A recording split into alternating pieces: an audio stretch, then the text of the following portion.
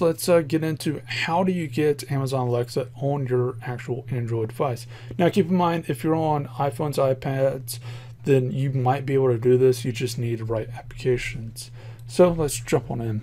First things first is this is the web portal. All of this will be down below, so you can check out the links. But this is web portal. We're going to get into this in a bit. This is the main application you will need. If you're on Android, I will leave a link down below. Check it out. See if you can install it. If you can install it, great. You can actually test out the Echo feature. Keep in mind that some Amazon Alexa devices, they actually have a screen on it. And this is where the other links will come in play. But with that one in mind, this will basically mimic the Echo pretty well. And also note that it actually has added features where it can actually do wake up commands for Hey Alexa or Hey Echo or Hey Reverb, or then there's a few others. So note that. Now, as far as this, the next link, this is a application that Amazon put out. It's basically like their web portal.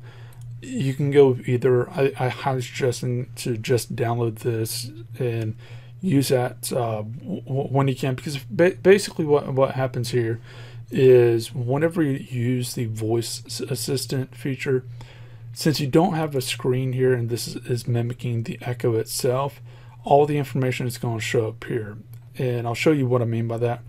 But on top of that, you're able to do settings and all the other stuff into this area, so it's worthwhile noting that. It's easier if you use the actual application over anything else, so that's something to note. So as far as that goes, to show an example of this with this particular application, so you know how to use it, I'm just pulled up on my phone, and let's ask us a simple question. What is 2 times 2?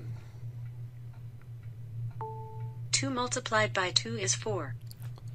So simple as that, and you can see that the thing came up here and it says what it thinks it heard and if it was right, and remove a card and whatever it may be.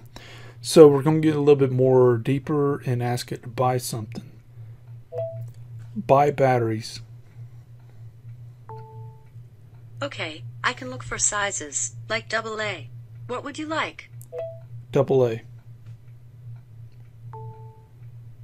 If you wish to shop and get my exclusive deals, please enable voice purchasing in your Alexa app. For now, should I add AA to Craig's Amazon cart? No. All right. Check your Alexa app for more options. And there you go. It basically thinks I wanted that, even though, you know, it would have been better if it gave me some options, whatever, but it would end up buying that if I allowed it.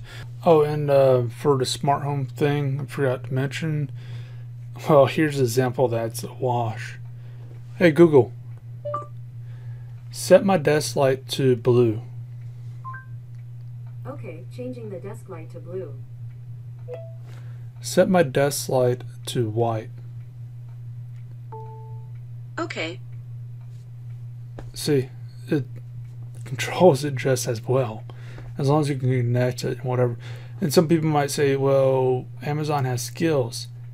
In Google, it's called shortcuts. Now, with that one in mind, I also want to lastly note that all of these products are stupid at the end of the day.